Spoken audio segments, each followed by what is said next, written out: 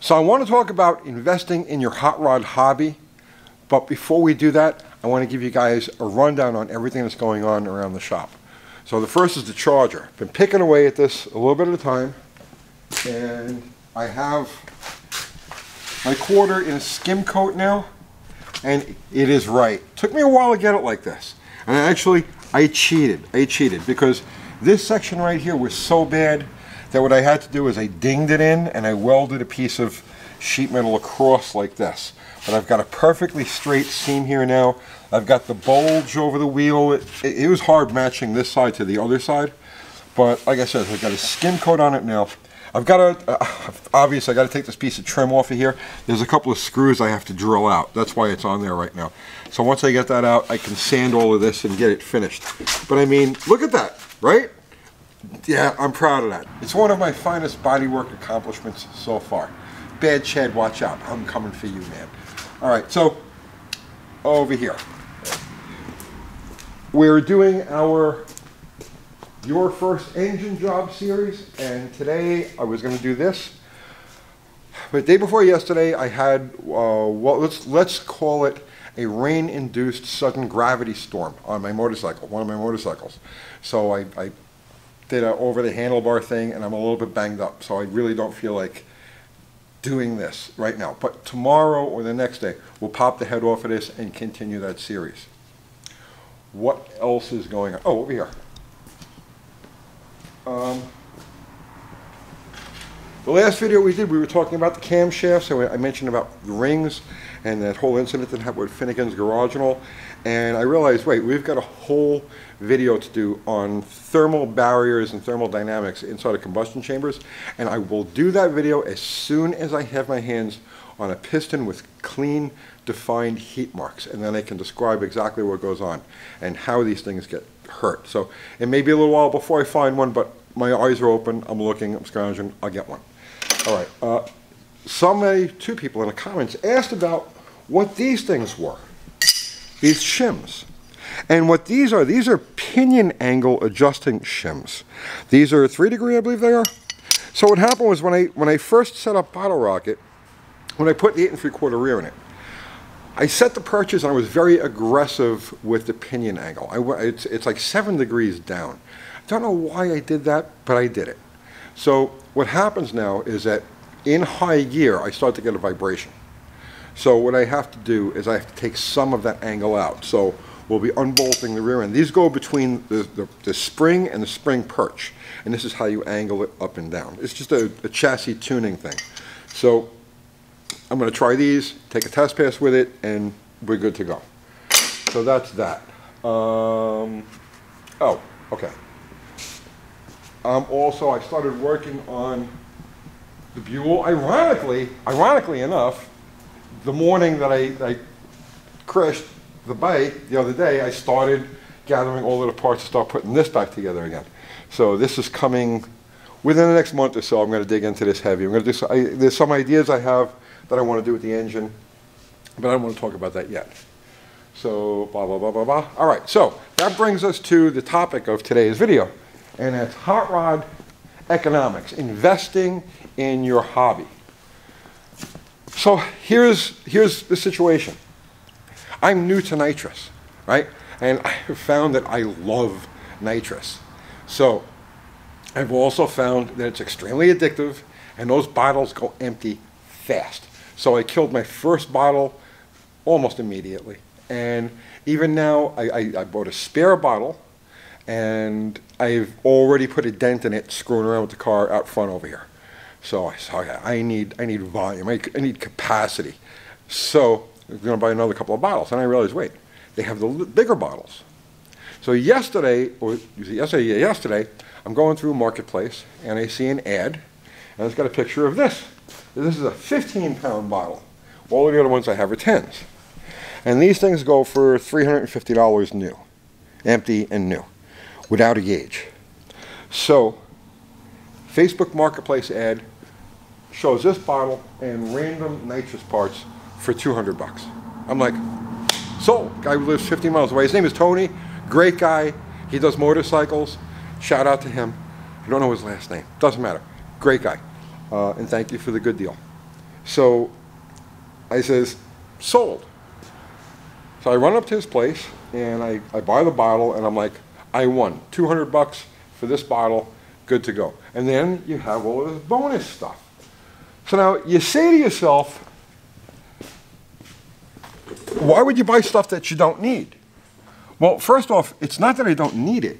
It's that it was a bonus that came with that. And if you do your hunting, that's what you're going to find. You're going to find somebody who's selling a part, and then there'll be random scraps around it that they'll throw in because they have of no use to them anymore. He doesn't have the nitrous bottle anymore. So all of this stuff is like, what am I going to do with it? So for $200, I got my bottle, which paid for everything, and then I got this stuff. And this is how you want to go about investing in your future. Now, I don't have a plan for any of these things that are on here right now.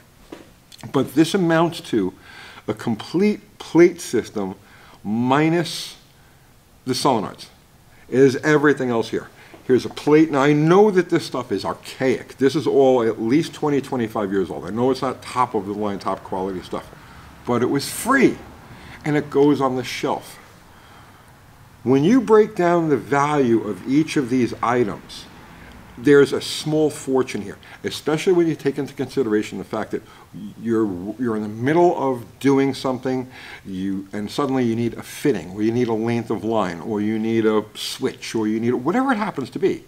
You have to stop what you're doing and go purchase it, and you're going to purchase it generally at retail. You're going to pay a lot of money for it, and sometimes you're going to pay shipping for it too. But when you buy bulk like this, even if you don't need it, you're increasing the amount of things you have on your shelf, which increases your productivity. It makes life easier. This is how you build cars efficiently. So in this pile here, now mind you, this stuff, as far as I'm concerned, is free because my $200 bought that bottle. So this is all free. And what did I get here? All right, so like I said, there's a complete unused plate system. Here's the bottle brackets. Here's the plate itself. Here's an assortment of jets. Here's another assortment of jets that came with it. And I know that these are the ones that go with this setup. And this is a nitrous outlet. They're a different diameter, although you can use these jets in here by drilling open the fittings. But that's beside the point. There's a set of jets. There's a set of jets. Number 4 lines. What are the value of these things? When you need a fitting, you're plumbing your fuel system and you need a fitting, let's say for a return line, right? Or just out of your pump. What is the value of those individual items when you need them? Not only in terms of cost, but in terms of time. You know, because by having an assortment of these things on the shelf and enough of an assortment, it allows you to breeze through a job. Okay, I'm going to put this together. I'm going to put this together. I need a length of number 4 line. Oh, here you go. Here's some number 4 line. Speaking of number 4 line, here's a complete front to rear. You know, so if I want to hook up a nitrous system in a car, well, here's a whole line dedicated to it. Here's a filter, a nitrous filter. I mean, I don't think I would use it, but somebody I know might. So it goes on the shelf. And if not, it's got a couple of fittings also that can be used. Here's another one. This is a 2-stage controller. So let's say I want to stack plates, or I want to run a fogger type with a plate. Well, here's a switch for it, and here's the instructions and the wiring schematic for it. These things go for about $150 or so. New. Does it work? I don't know. Let's say I hook it up and it doesn't work. It's garbage, but it was free. So put it on the shelf, right? And if it doesn't work, well then in that case you go out and you buy a new one. But here's another example of like just good stuff. Here's an inline pressure switch. Okay, with its fittings. Like I said, all of this stuff just comes with the package and it all goes on the shelf because you never know when you need something like this, where you could put it to use. Here's a neat fitting so that if you want to swap the bottle and you don't have any tools on hand, here's a finger fitting to swap the lines. I don't know, here's a relay. Here's a switch panel. Now, I don't think I'll ever use anything quite as fancy as that, you know, the bottle opener and all those things. But maybe I come across somebody who could use that. It's a great barter item, or I could sell it 20, 25 bucks, whatever something like that would go for. But perfect example. This is how you build cars economically. And this is investing in your future in building cars.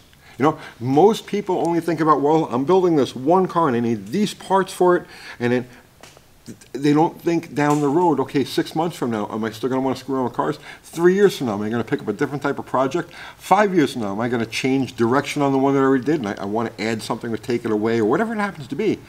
By continually accumulating piles like this and organizing them, you become more efficient and you can build cars cheaper and cheaper and cheaper. There's no magic to any of this. Think of it as investing. It's an investment. For my $200 purchase, I got all of this freebie stuff, and you know what? A couple of carb base gaskets, which when you need one, you know what I'm saying? When you need one, you got to stop what you're doing, you got to run to the store, you got to pay through the nose for a stupid little piece of paper just so that you can get your car back on the road. You do it like this, you got them on the shelf, and you're good to go. This is how I've always done this stuff, and this is how I'm able to do as much as I can with as little as I spend. So that's that. So while I'm there and I'm talking to Tony, and I says, I'm just about ready to leave, and I say, so do you, because he's got a really beautiful flip nose 55 Chevy, and he's got some really sweet motorcycles. And as I'm ready to leave, I just says, you know, off the top of my head, I says, do you have any Chrysler stuff by any chance? He says, well, I only got one thing. I says, what's that? He says, I got a 486 center section from my 55 Chevy, so I'm going to put a Chrysler rear in it. I'm like, what do you want for it? So he says, let me show you. So he pulls out a bucket, and it's all disassembled, and it's this beautiful Richmond gear. It's a Richmond 486, right, with the bolts. These are reverse thread bolts. They're hard to come by. So there's a full set of those. With a pinion, with the bearings already on it. It's got a crush collar, so I've got to get a crush collar eliminator. And I could do a whole, in fact, we're going to do a whole video on crush collars and why you don't want to have a crush collar in a high-performance car. And a nice 10-spline yoke. He says, what do you want, you know, I says, what do you want for it? He says, I don't know, make me an offer. I says, will you take $100? He says, sure. I says, bingo. Because now for me, yeah, I know, what is a used ring and pinion worth? Most people wouldn't buy it at all. And if you're doing like a street car, like something you drive every day, and you know it's going to go on the highway, don't ever buy used gears like this, because they'll make noise. Unless you could set it up exactly the way they were in the previous application, they're going to make noise. They're going to hum and stuff like that. But for a race application, you know, where something where you don't care if it makes noise, well, these things are perfect. So the reason I jumped at this is because I can't find these ratios available. When I was setting up the rear end in Bottle Rocket, and then later on Sledgehammer, the best I could find was a 456. A couple of places had these listed, but they weren't available. So I ended up having to put 456s in the car. I really wanted this. I wanted the 486 or even a 513. So as far as I'm concerned, this is gold. You know, this is great. And this gear set here is going to go into Sledgehammer before it goes out again. So, guys, scrounge. You know, and I tell you, man, it's one of the most fun parts of the whole hobby. I know, yeah, drive the car, all that stuff. That's great. But along the way, there are so many different like little dopamine hits. You know, hunting and scrounging and finding stuff like that. You know, it's a big part of the hobby. You know, don't be afraid to pursue it, because in the long run, this will save you tens of thousands of dollars and make your life just so much easier as you're trying to build cars or help your friends, and a lot of the stuff is barterable and sellable, you know, so don't be afraid to jump in and go for it. All right, so I got to sort all of this stuff, put it all away, and then tomorrow we'll get back. No, tomorrow I have something completely different. And I'll see you then. I'll see you tomorrow.